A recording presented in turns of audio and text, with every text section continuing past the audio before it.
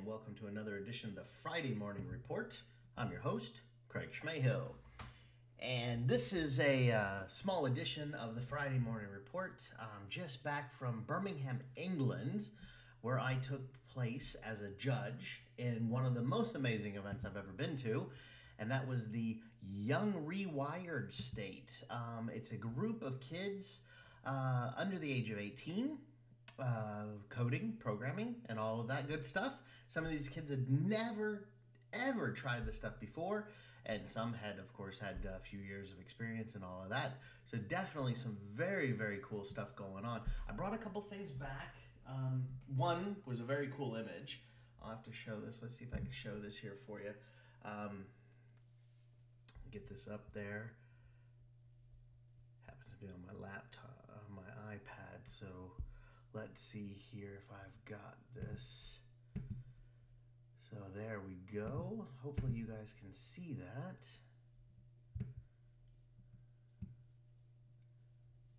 Can we see this yet? Ah, there we go. The Young Rewired State. Cool group, and you can't really make it out on this. It's a little small, but there up in the top right corner is the SAP logo. That's right, SAP was the headline sponsor this year, so that's how I got to go. It was extremely exciting. I was really excited to take part in the SAP Young Rewired State 2012. I'm really hoping to go back next year, and I'm hoping that SAP sponsors next year because it was just really a lot of fun. So a lot of cool stuff. I did take a few photos. I took them with the iPad. I didn't want to, sit there whipping out a whole bunch of equipment. The kids were already nervous on stage and stuff as well already. And, some of these kids had never presented before in front of an audience. Last year they had 100 kids. This year was like 400 kids. So a lot of weird, new stuff, big stuff for them and all that going on. And, so I didn't want to, make them even more nervous. There was enough people running around with cameras and all that. So I just took the iPad and I used the iPad and I made a little video. And I brought back some of the paperwork and the documentation.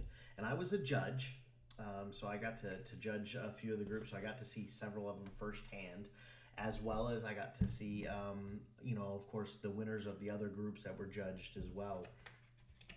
So it was a really lot of fun. It took place in the Custard Factory in Birmingham, and they've already said that they're going to go back if they do it again, which I think they will. But if they do it again, they'll come back to Birmingham next year as well. So that'll be a lot of fun. Just a lot of cool times.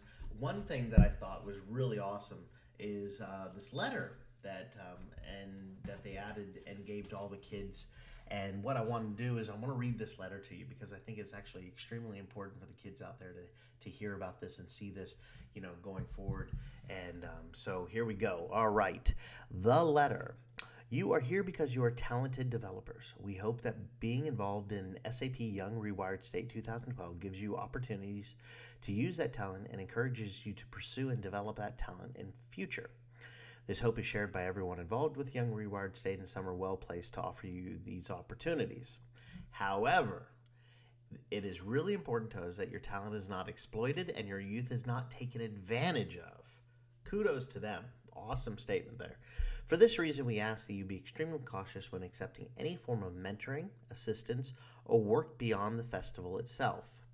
If you are approached by an individual or organization, we advise you to do the following. 1. Speak to an adult who has experience in business and who you trust, perhaps a parent, guardian, teacher, or member of YRS staff. If you can't think of anyone to talk to, contact Thayer Prime, the YRS recruitment guru, at thayer@thayerprime.com. 3. Ask the person making you the offer to write down exactly what they are offering you and what they expect from you in return. Make sure the agreement you have with them is for a set period of time. We would recommend a trial period of no more than 3 months.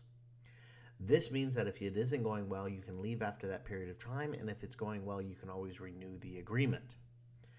Clarify whether the good ideas you come up with and the cool things you create while they're helping or you're working for them belong to you or to them. You don't want to invent the next big thing and then discover the rights to it don't belong to you and someone else is going to get all the credit. Some great opportunities. So those are the what they recommend. And then they follow up with some great opportunities come out of being involved in YRS. So we are certainly not telling you to dismiss every offer that comes your way. Plenty of individuals and organizations want to help you grow your talents and give you the space and facilities to do so. This is a good thing. We just want to make sure you understand exactly what it is you'll be agreeing to and that it benefits you as much as it benefits them. If you have any more questions about this advice, what this advice means, and feel free to approach any member of YRS staff and they will help you out. Awesome suggestions for the kids out there. I certainly, only wanted to be involved for the pure purpose of being able to be involved and to help out and, take part in something I thought was a really great event. And I got to tell you, I was blown away. Absolutely blown away. Let's look at a couple of these little photos that I took. It might be hard to see in there, but, take a look. What this is this is the stage. This is us getting set up for the Festival of Code. This was the show and tell. So there was 5 groups, and there was 4 judges in each of these groups, and these 4 judges picked from 4 categories. Best in Show, Code a Better Country, which was the theme, Best Example of Coding, and Wish I'd Thought of That. So those were the 4 categories. And these are the kids in each of the 4 groups. Sometime, the group I was in, we had 17 hacks that were demoed to us. They had 3 minutes of demo and 3 minutes of talking. I kind of would recommend maybe 5 minutes of demo and 2 minutes of talking. You're only adding an extra minute there and giving the kids more time to demo. Some of these kids, first time they were very nervous, but they did phenomenal jobs. Very cool stuff. So my group picked, of course, our 4, and I got to tell you, and of course every kid out there that might be watching this, we struggled. We really struggled to figure out which choices to make. The kids did not make it easy for us. It was just utterly impossible for us to finally choose in the end. We just couldn't believe it. It was that difficult to choose. So so definitely a little hard. But in the end, we did finally choose. We did a couple of special mentions and things like that as well because we felt the kids really did a great job. And, if they stick to it, maybe next year it'll be them up there. So it was really, really, really great stuff. Very exciting stuff. Then those 20 teams came on stage in front of everyone, so like 500 people, and they presented to a panel of 5 judges. Special celebrities, Conrad Wolfram, Thomas Grossel, Lily Cole. There's just really special judges here. Dallas Campbell, hosted and moderated. Paul Clark was taking photos. It's just an amazing time. Definitely very, very cool stuff. You can go to their website, youngrewiredstate.org, and get better photos than the ones you're looking at from me right now. I'm pulling up their website right now. For 2012. My computer, of course, is saying, no, stop doing everything you're doing.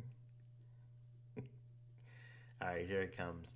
It was the Festival of Code weekend. Now, these kids all had like a week beforehand in centers all across the UK where they were there with mentors and helping, being helped out and all of this. And that's how they were able to do this. So the judges, again, Lily Cole and Conrad Wolfram. Then, of course, Aral Balkan was there, and Jonathan Luff and Thomas Grossel. Thomas, as many of you in the SAP world know, is one of the guys behind a lot of the developer activities at SAP. He's really working hard to get the developer information out there to the whole world in terms of reach and reach, awareness, engagement, all that. So he was when this offer came through DJ Adams and it came to Thomas and me. Thomas and I both looked at each other and said, "It sounds like a fantastic opportunity." And of course SAP really does want to support developers of all kinds, including all ages. So this was it fit perfectly. And the fact that we could just be there and take part was benefit enough for us. So that was very exciting times.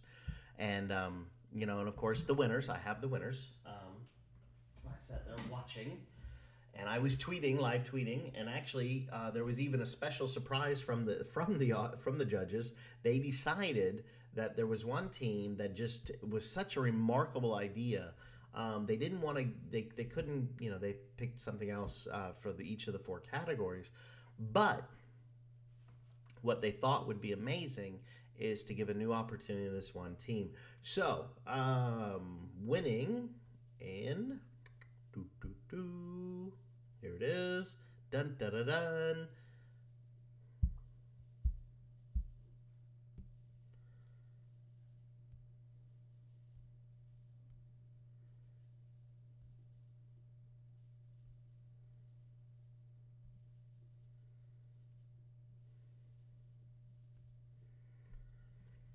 All right, so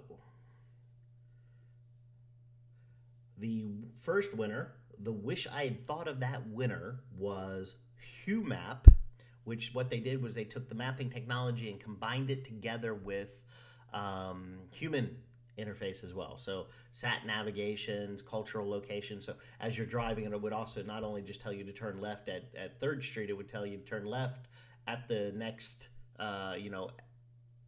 pub or whatever, so you could actually get a little bit better type of directions there. Then the best example of coding was one called Postcode Wars. These kids would actually put in 2 postcodes and click a button, and then you'd be able to tell based on multiple different criterias: income, cost of living, tax, all of these different categories, and built based on plugins and everything like that. You were able to just pop in a whole new set of criteria, and it would automatically start to find this as well, and it would compare the 2 postcodes together. Really cool. Code a Better Country was a group. They built Why Waste a Vote. This was built around the UK for voting for targeted young kids, for them to easily be able to look up their local MP, figure out what they're all about before they actually cast their vote. It was a way for the kids to learn more about the politicians and actually make a better choice in voting and not just waste a vote. Best in Show was an app called Smart Move.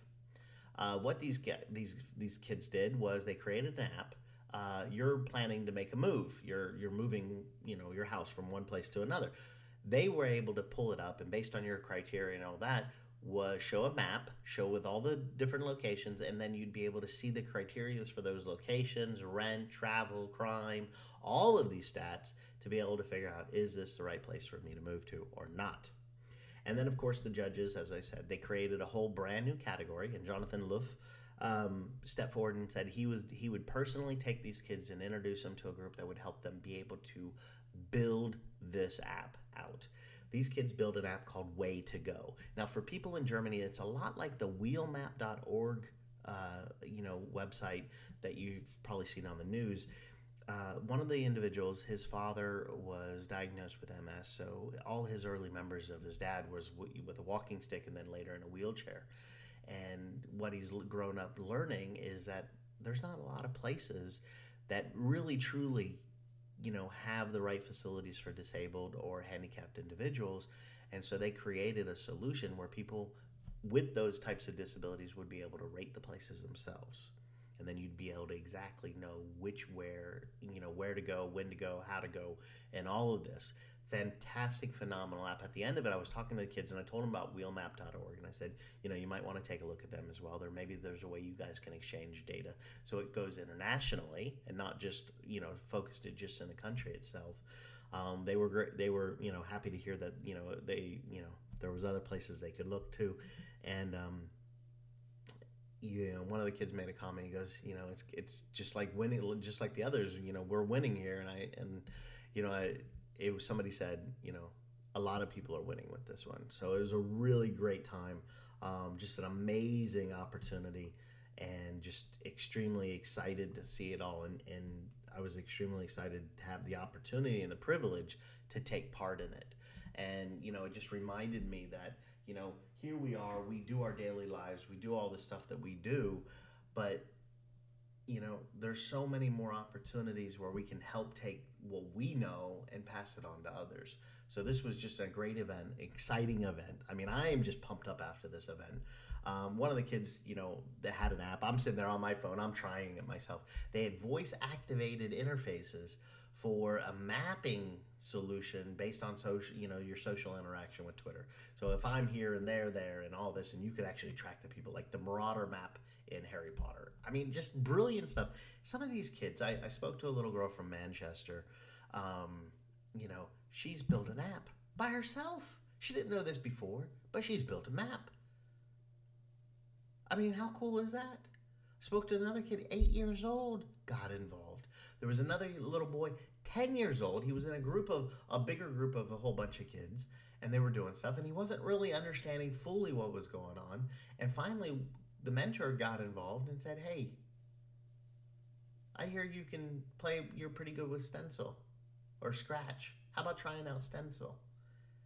This 10-year-old built a whole game using the same data sets the bigger kids were using with Arduinos and all of this and heat maps, and he created a game for younger kids to figure out those crazy statistics that we don't like to watch and pay attention to in school. Amazing stuff. 2 kids from up in Glasgow area built just a simple interface inside of WordPress, no less, that allowed you to select the weather maps based on your date of birth. Now I'm sitting there going, date of birth, what happens if I need to know what the weather was like on certain types of conditions? There's an interface already there. Just amazingly cool stuff. My hat goes off to Emma and all the folks over at YRS that pulled this off. Like I said, I want to be involved next year. I'm going to try to, I'll put it on my list of what I think SAP should be involved with, because I just think it's an amazing event. And I'd love to find local ones doing the same thing. That would be cool too. And I'd love to take part in those. Kids are the future. Kids are our future. And, the ideas and the things that they're creating now are just phenomenal. I could go on and on about all of the ones I saw, Bookify, Clever Wherever, all of these, but, just go check it out. hacks.rewiredstate.org. hacks.rewiredstate.org. Every one of the hacks are up. You can go check them all out yourself. So with that said, I am on the road again in a day or so up to Berlin for the SAP Startup Forum. HANA in-memory technology together with startups. So exciting times ahead. And, I just finally finished unpacking and all that. Now I need to go pack again. So I'm going to sign off, and you guys all have a great time. And until next time.